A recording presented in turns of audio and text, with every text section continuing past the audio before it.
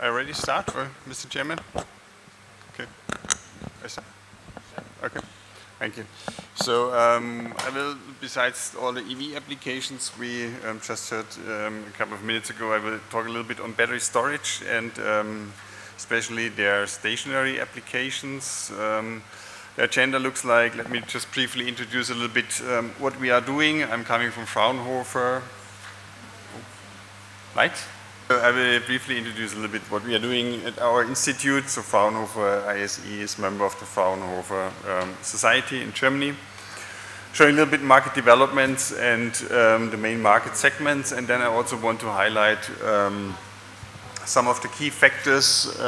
We already heard about safety, reliability issues, and I will highlight some of them.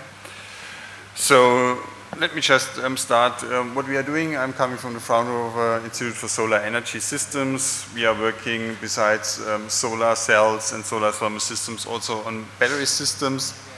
And what you see on the left column is a technology which is suitable for stationary applications, just to highlight one, with the message that today it's a lot about lithium-ion, but not all, especially in stationary applications. We also see alternatives to lithium-ion.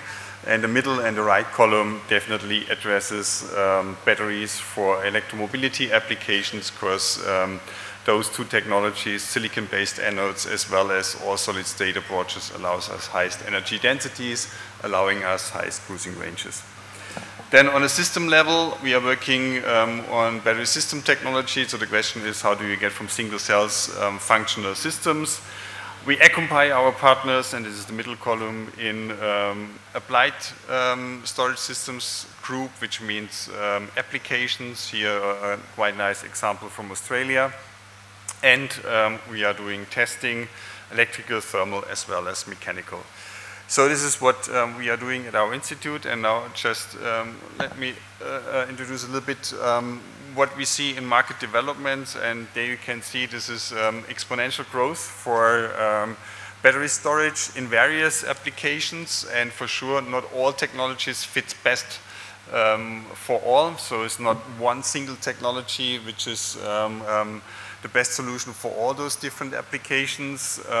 If you look on these numbers, it looks quite impressive. If you look on the exponential growth rate for electromobility applications, it's even bigger. And there you can see that we are talking about huge markets. And the question is just a simple question: if you're a lithium-ion manufacturer, are you willing to cover all these different applications, and under which conditions? So, looking on the market segments for stationary applications, this is quite nice overview from colleagues on the ISE. I don't go into detail on all those different business cases, just to mention, even so, if there are 13 business cases in principle possible, whether they are working in a country or not, this strongly depends on the regulatory framework.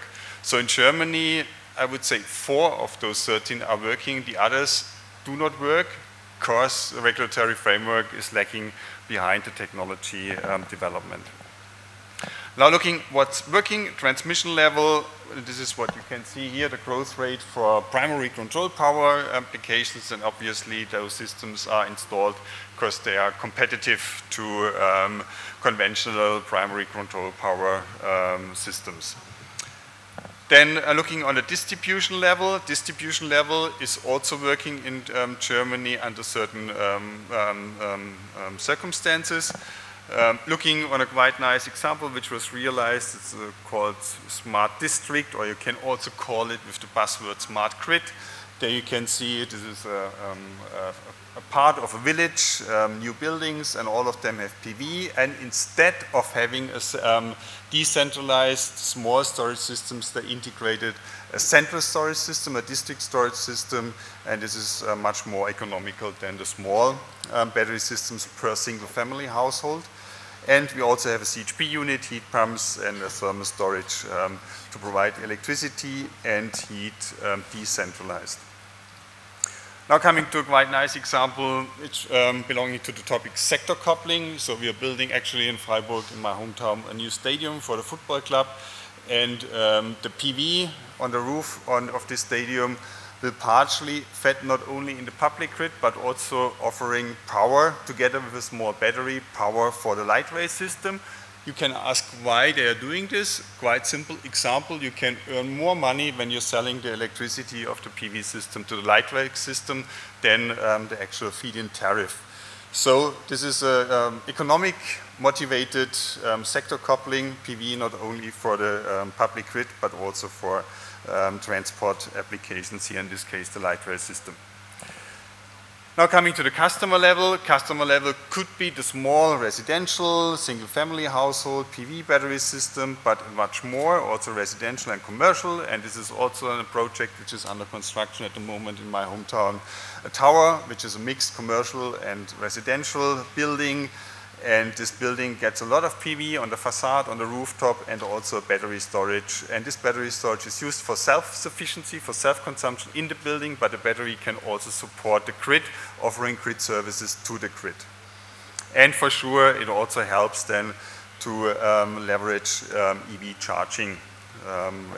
What we can expect, what will happen in the near future, that the growth rates of the EVs, the market shares will exponentially increase. So next topic where we are also quite active in supporting projects in Southeast Asia is mini-grids. Mini-grids, the higher the solar shares, for sure, the higher the capex, but the lower the OpEx. Over time we can expect savings. So the motivation here in existing or new designed diesel mini-grids is increasing PV plus battery is decreasing the levelized cost of electricity. With today's PV and battery prices, this is doable. And here an example from Nepal. You can see here the load curve. We have the morning and the evening peak, and during the maximum sunshine hours we have low consumption, and this is why you also can see in these curves there's a saturation in terms of fuel savings. Of course the sun is not shining at night, and therefore when we install a battery storage we can increase the fuel savings. On the other side we have to consider the whole levelized cost of electricity, so pure economic consideration. And there you can see with the actual battery prices, a small battery is the economic optimized choice, whereas with decreasing battery prices, the increase of the battery capacity, which is from an economic point of view doable. It's obvious, and what we can see is that battery prices are decreasing and decreasing. So the study was already 1 year old.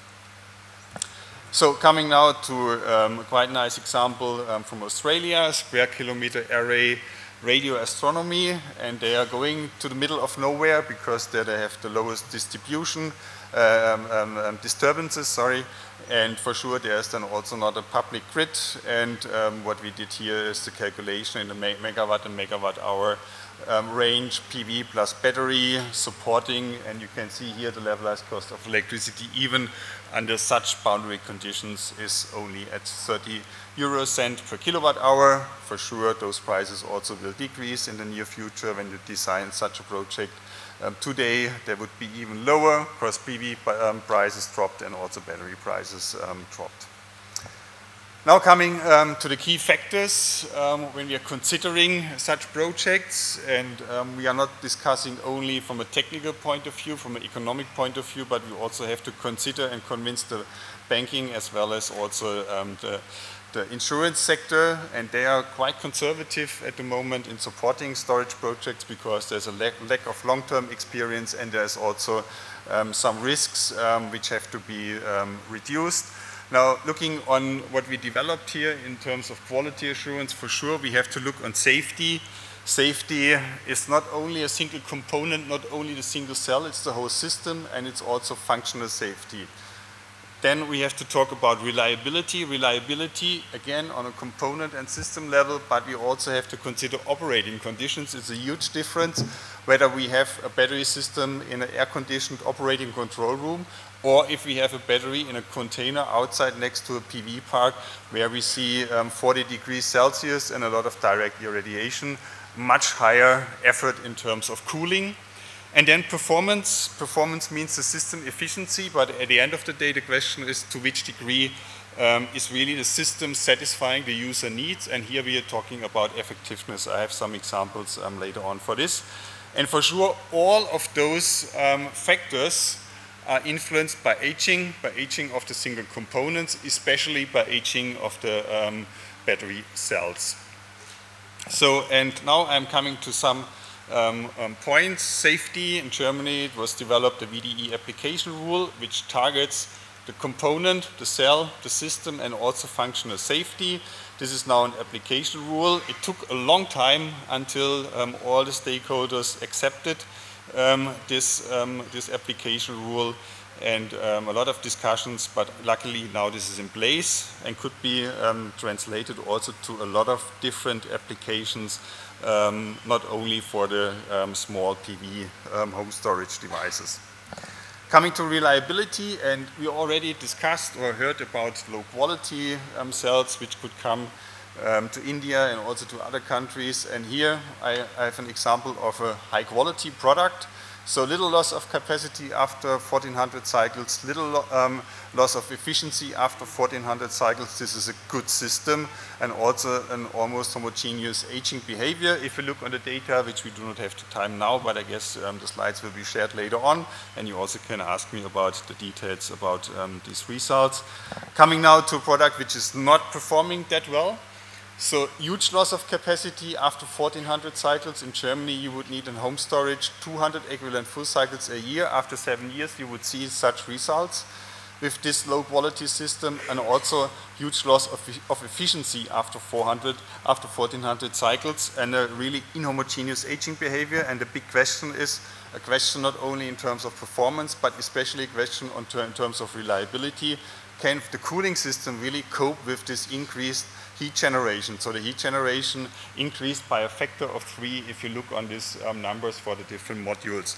And if not, then the system has to shut down. Otherwise, we are coming into critical problems, and critical problems with lithium-ion battery systems, if you go to the internet, this means burning batteries. Okay, coming now to efficiencies, and here we tested 4 market available systems, and it's clear you have to consider the different steps from PV to storage, from storage to the device, and for sure all of those conversion steps do not provide an efficiency of 100%, so we have system losses. But at the end of the day, what counts more is the question of effectiveness. So again, the question to which degree the system really satisfies the user needs. And there we have to consider, besides efficiencies, also the settling times.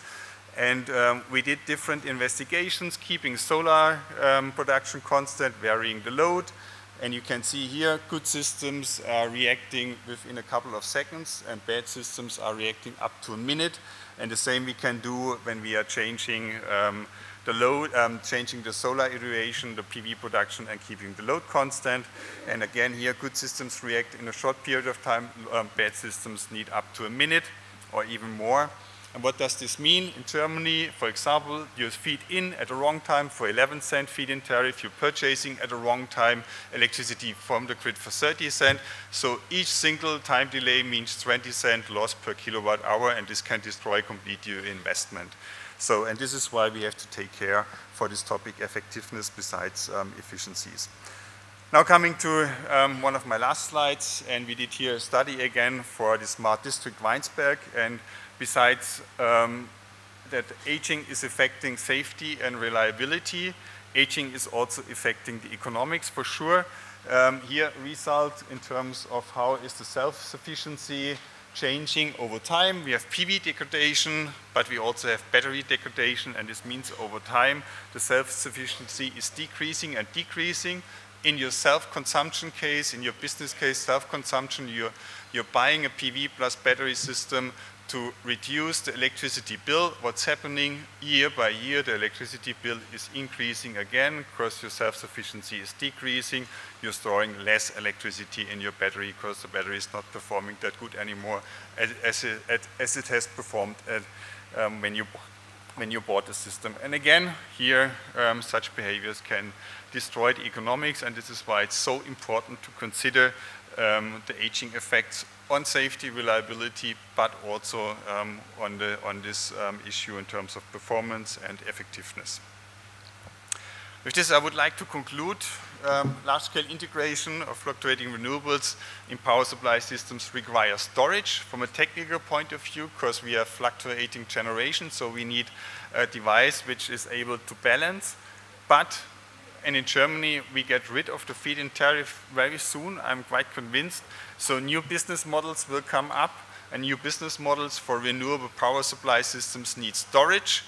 Then we have those issues addressed, and we can have several business cases, again, when the regulatory framework is also adapted. And what we see is a huge market growth for battery storage expected, but to say it clearly, the growth rates for stationary applications are not in the same order of magnitude than we expected for the EVs. And again, the question is, does stationary applications have access for high quality battery cells when the automotive industry is sourcing in completely different orders of magnitude? And this would be also a chance for alternative battery technologies, by the way. Quality assurance has to address the topics which I already mentioned: safety, reliability, performance, and always it has to be considered aging, and therefore aging models are in place. We can predict aging behavior of different technologies in the single different applications. And then, very important, and this is why the financing as well as the insurance sector is so conservative in going into battery projects. There's no long-term experience with new cell technologies available, unfortunately, at the moment. We have to gain those experience over time. The only long-term experience in stationary applications, which everybody who is involved in the storage industry can provide, is experience with lead acid batteries. And therefore, it's key appropriate quality assurance measures helping us to reduce the risks, and then when all this homework is properly done, the very important financing and insurance sector come into the play, hopefully in the near future. And with this, I would like to conclude, and thanks for your attention, and I guess questions are later on after this session. Thank you very much. Thank you, sir. Not only for the small PV home storage devices. Coming to reliability, and we already discussed or heard about low quality cells which could come to India and also to other countries. And here I have an example of a high quality product. So little loss of capacity after 1400 cycles, little loss of efficiency after 1400 cycles. This is a good system, and also an almost homogeneous aging behavior. If you look on the data, which we do not have the time now, but I guess the slides will be shared later on, and you also can ask me about the details about these results. Coming now to a product which is not performing that well. So huge loss of capacity after 1400 cycles. In Germany, you would need in home storage 200 equivalent full cycles a year. After 7 years, you would see such results with this low quality system, and also huge loss of efficiency after 1400 cycles, and a really inhomogeneous aging behavior. And the big question is a question not only in terms of performance, but especially a question in terms of reliability. Can the cooling system really cope with this increased heat generation? So the heat generation increased by a factor of 3 if you look on these numbers for the different modules. And if not, then the system has to shut down. Otherwise, we are coming into critical problems, and critical problems with lithium-ion battery systems. If you go to the internet, this means burning batteries. Okay, coming now to efficiencies, and here we tested 4 market available systems, and it's clear you have to consider the different steps from PV to storage, from storage to the device, and for sure all of those conversion steps do not provide an efficiency of 100%, so we have system losses. But at the end of the day, what counts more is the question of effectiveness. So again, the question to which degree the system really satisfies the user needs. And there we have to consider, besides efficiencies, also the settling times. And we did different investigations, keeping solar production constant, varying the load. And you can see here, good systems are reacting within a couple of seconds, and bad systems are reacting up to a minute. And the same we can do when we are changing the load, changing the solar irradiation, the PV production, and keeping the load constant. And again, here, good systems react in a short period of time. Bad systems need up to a minute or even more. And what does this mean? In Germany, for example, you feed in at the wrong time for 11 cent feed-in tariff, you're purchasing at the wrong time electricity from the grid for 30 cent. So each single time delay means 20 cent loss per kilowatt hour, and this can destroy complete your investment. So, and this is why we have to take care for this topic effectiveness besides efficiencies. Now coming to one of my last slides, and we did here a study again for the Smart District Weinsberg, and besides that aging is affecting safety and reliability, aging is also affecting the economics for sure. Here result in terms of how is the self-sufficiency changing over time. We have PV degradation, but we also have battery degradation, and this means over time the self-sufficiency is decreasing and decreasing.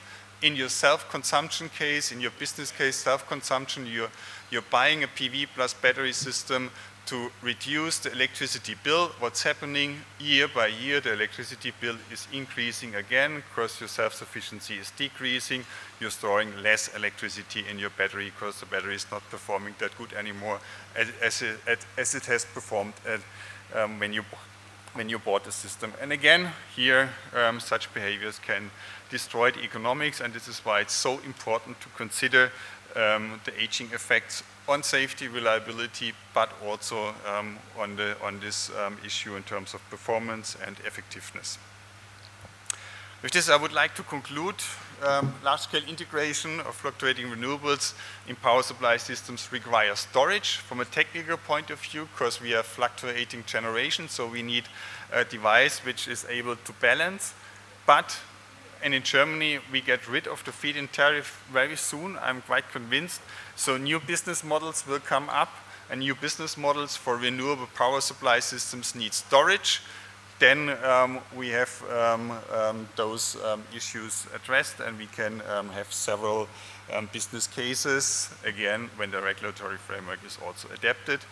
And what we see is a huge market growth for battery storage expected, but to say it clearly, the growth rates for stationary applications are not in the same order of magnitude than we expected for the EVs. And again, the question is, does stationary applications have access for high quality battery cells when the automotive industry is sourcing in completely different orders of magnitude? And this would be also a chance for alternative battery technologies, by the way. Quality assurance has to address the topics which I already mentioned: safety, reliability, performance, and always it has to be considered aging, and therefore aging models are in place. We can predict aging behavior of different technologies in the single different applications.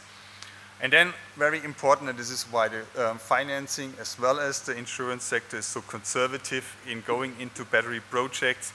There's no long-term experience with new cell technologies available, unfortunately, at the moment. We have to gain those experience over time. The only long-term experience in stationary applications, which everybody who is involved in the storage industry can provide, is experience with lead-acid batteries.